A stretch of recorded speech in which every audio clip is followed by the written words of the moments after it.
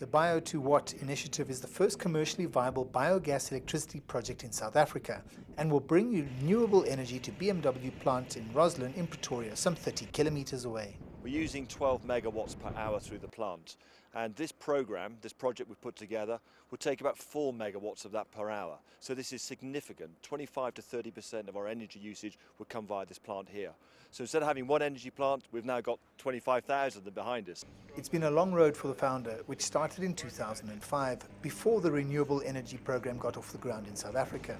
He's using adapted technology and some foreign equipment. We're evacuating our baseload power of around 2 megawatts at the moment. Because we're still in commissioning phase, we're switching on the engines, generating the power, and then at times switching them off again. And so it's a typical commissioning phase, but we are generating power, we are putting it into the grid, the electrons are flowing. The manufacturing plant needs lots of power, and the biogas plant won't be able to meet all those needs. We know that this won't be the only project we need to work with. We want to get to 100% renewables by 2020. We're talking to the city of Tshwane about methane gas through the landfill site. That could certainly probably do the rest for us as well. So between the two projects, we could become totally sustainable by 2020. There are plans to expand the biogas project. There is only one limiting factor once they're at full production.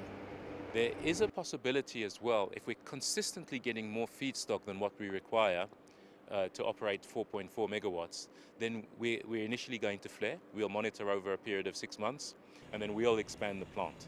We'll just simply add on engines.